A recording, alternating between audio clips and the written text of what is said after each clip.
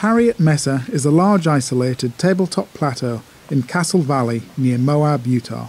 It's surrounded by 100-metre tall cliffs, but a break in the southeast corner allows access to the summit plateau via a couple of short climbs and an exposed traverse with the help of fixed ropes.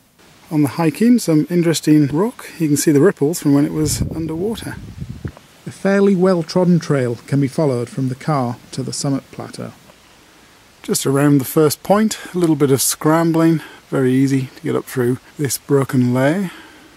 The crux is an exposed traverse and chimney, protected by fixed ropes. Start of the traverse, there is a cable there, just below the shade. This steel cable is going to be our protection for the traverse. Got a number of foot ledges. I think the crux is the first 10 feet or so. Good ledges all the way, although they sound a bit loose and hollow. Got two slings on a harness, so it's like via ferrata. In Europe, you're always attached. Now on a cordelette across to the chimney. Male will climb in the fixed rope, wearing rock shoes just in case. Ooh, looks awkward. It's Rich making his way up our first little chimney. It's good fun. Some guidebooks rate the chimney at 5.7, but it's probably a bit easier than that, maybe 5.4 or 5.5. Walk around a point into the next bowl. Going to climb up a chimney hidden and actually see a rope there going through the top two blocks. Yeah, and on the way across to the next climb up, there is a step across, which has got a swinging bit of rope and also traverse rope as well.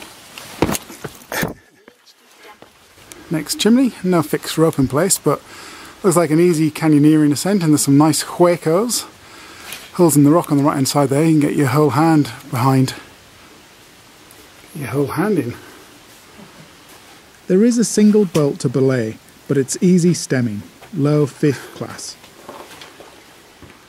Final blocks up to the summit, previously unprotected, but there's a fixed rope now. You can protect the two steps with a black diamond number 1 and number 2 cam. It's the chimney we climbed up, and then a couple of steps up here. It looks far more exposed on the camera than it is in real life. And then try and remember this section with the big cairns, so you know how to get back down at the end. Fantastic views across Castle Valley. That's the convent and Sister Superior group. And into the sun, the priest in the rectory, then Castleton Tower standing proudly by itself. As you wander along the cliff line, you'll find a fair amount of hardware for slack lines across gaps and free hanging rappels. The highest point isn't very prominent, but it's still worth a visit.